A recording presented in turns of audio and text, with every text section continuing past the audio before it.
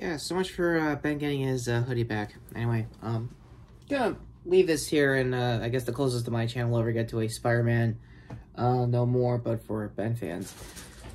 Yeah. Anyway, hey everybody, this is Retro Kid with Your Reviews, doing my thoughts of, yeah, what even is Dark Web at this point? This is my first retro editorial for the year, and more or less my thoughts on the finale of Dark Web than it's the whole thing as a whole. For those who are coming after my Vox Machina reviews, spoilers, this is my room, just letting you know now, and I guess if I ever do New Year's resolutions, I think the goal for this year now is to have like a more neat bed if I'm gonna have stuff in the background.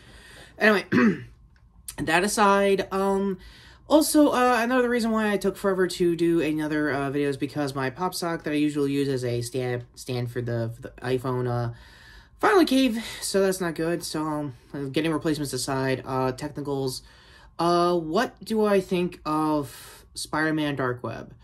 To say I was rooting for a decent ending so I could bring back all the Marvel Legends figures to do my, usual figure reviews with it, kind of not happening in the cards. Yeah, this event was that forgettable. I mean, bad would be nice. I think I said this when I was reading it the first time around, is like, it feels pointless. Something about this just feels like a pointless endeavor. I feel like it's an editorial mandate to just have an event while being, like, in the late holiday rush kind of deal that just dragged out longer. Not as long as the Clone Saga. I will give Nick Loth this, new editor-in-chief for Marvel. You didn't drag it on like the Clone Saga back in the 90s. I'll give you that at the very least. But, oh my god, everything about Kane... Sorry. Where was even Kane? Well, let's start with there. Where was Kane? Sorry in advance that this is turning to more into a rant, so I'm going to highlight as much as I can. And by highlight, I mean the only good thing I'll say about Dark Web is, one, it's short, thank god. Also, yeah, if you had to read the tie-ins for whatever reason for out of morbid curiosity, stick to just the X-Men tie-ins. Honestly, on Maddie's half, she got her ending, like, right out of the gate, and Ben was just stubborn to be like, no, everything was better. Like he was really devolving into, like, Superboard Prime, kind of like, everything was better without my memories kind of feeling. And I'm like, dude, wasn't the whole point of you getting these memories? And what was with the Devil Fruit? I know that's, like, probably gonna be a One Piece joke. I just realized that anime adaptation is coming out pretty soon. Netflix-wise later this year, so my bad in advance to those, to One Piece fans.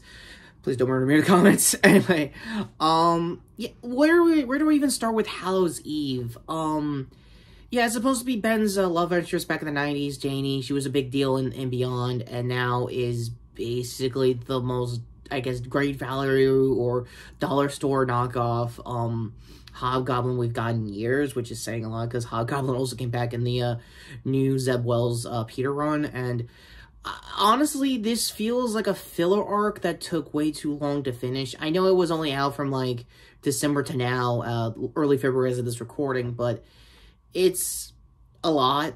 And for all the slight retcons or the slight fixes and other people's tie-ins, they took the money and run. Like, even in the Venom book, I know Eddie's going through a godhood thing, and I think Dylan took over as a street-level Venom for New York. And long story short, apparently he's basically being a time traveler, basically just going full like you might as well tell me he's Gallifreyan got two hearts, like in a freaking time lord kind of sense. He's just time lording it throughout the Marvel timeline, and apparently the end goal for that run is to go up against whatever future versions of, like, Eddie's supposed to be, because I think he's supposed to be a character called Bedlam going down the road, and apparently Bedlam kicked off early in this event and just took the money and run. Also, another pointless tie-in that I don't even know was a thing was Ms. Marvel. Yeah, Kamala was in this, and all I figured out when I was reading the final issue is that, oh, she was supposed to just link up with Gold Goblin. Yeah, for some reason, Niccolo really wants to make Norman a hero a lot longer than I thought. I thought it was just going to be for this event, but I think he just wants to make a full run with it. I could be wrong if it's Zdarsky or somebody I know. And I think it's the Chris Chatwell Iron Man run writer. He is going to be doing that, which, if anything, is a good character study of how far Norman has come with all the mistakes he's done as Green Goblin going into his hero run. They're not shying away from what he did, which is good. I just wish I didn't figure that out with this event. I feel like I should have figured that on the main book, and I think that the main book was supposed to end that a little better, because wasn't that the whole point of the main book, is that Peter gets picked up by Osborn Industries, a la, basically, Parker Industries, or basically the Peter version of Superior Spider-Man, if I want to put that bluntly. But yeah, another thing I haven't really come to peace with is Chasm, what Ben's been calling himself the last couple of issues throughout this event. And say what you will about the first version of the costume, it was okay, and for the purposes of myself in this vlog, I'm going to leave the second version of that costume, probably one of the old Marvel news, or probably future, I guess, solicitations for the final half of this event, because you can't tell me that Demon Chasm is the better costume. It's not. I know, say what you will about, like, the first version of the costume that kicked off, you know, the Dark Web event. 10 years down the line is going to be basically an Spider-Man costume. I'm almost certain now, given the hype for Insomniac Spider-Man 2, is definitely going to be a costume going forward. For like character options or probably DLC.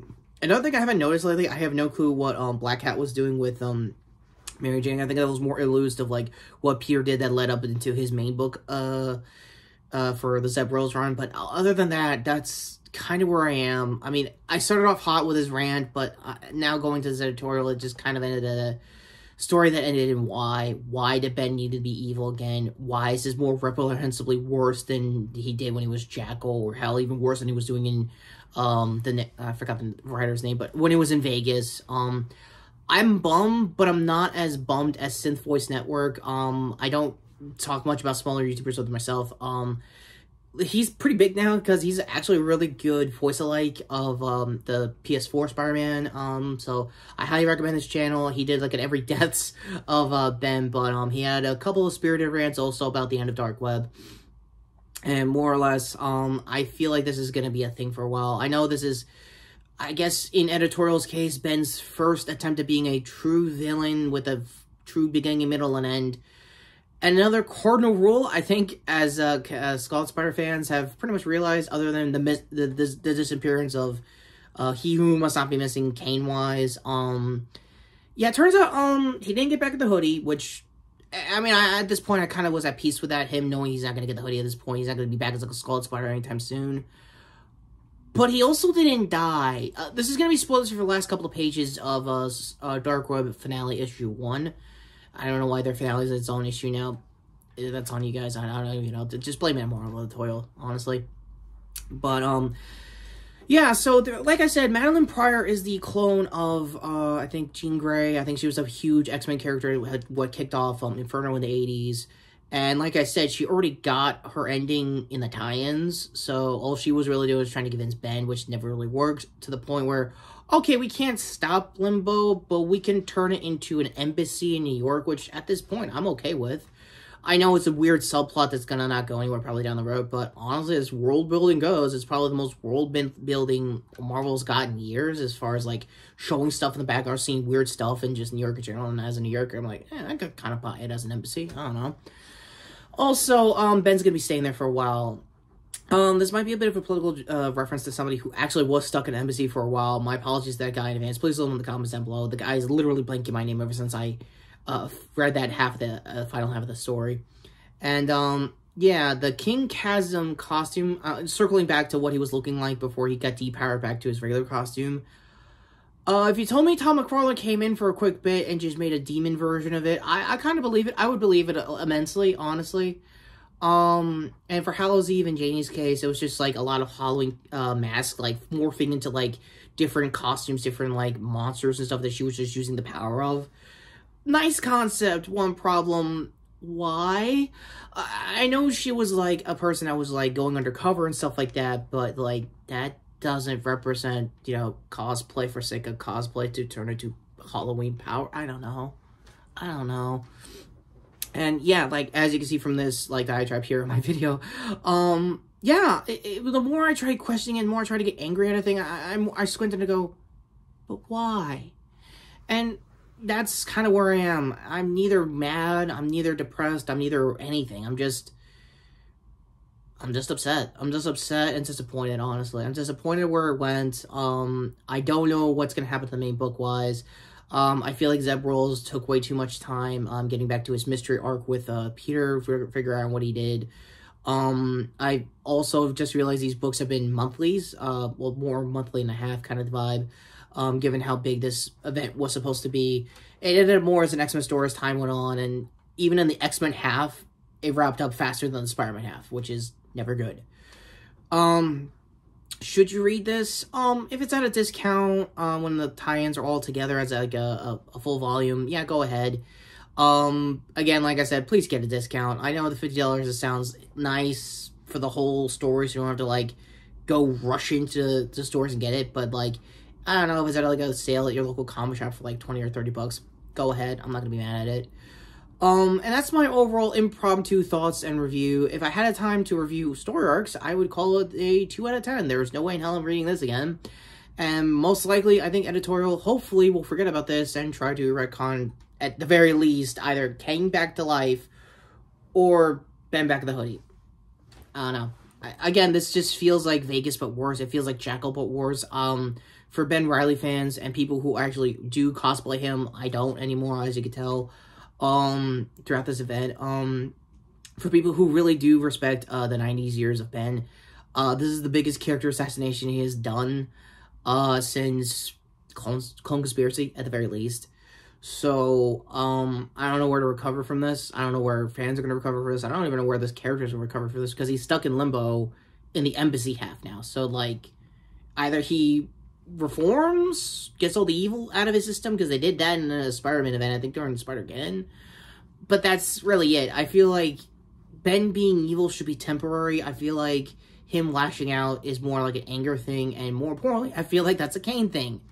Before I get to the end cards, this is my last minute pitch of what would have really been Chasm Warlock, because I never thought it was Ben. I never thought it was Ben at all. I never thought Beyond had the resources to get Ben. I think Ben was always dead, but...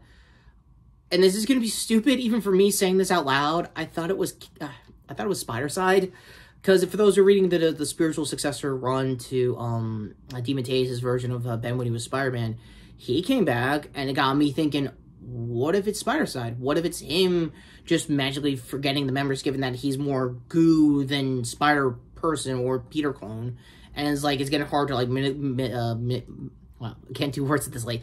Manicularly be literally everything in once, but I don't know. I thought it would be cool. I thought that was a good, at least, explanation to how Ben became Chasm. I feel like it was like Spider-Side that became the goo and just wanted to screw with Ben's memories and say, "Hey, remember me? I'm the third clone. I'm the middle child nobody remembers," kind of thing. I thought that would have been cool.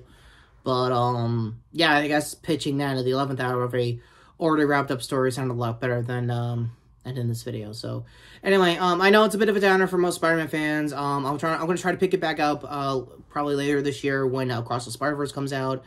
And yeah, to Marvel editorial and comics division, for a character you guys don't like, he's still getting figures in this hoodie.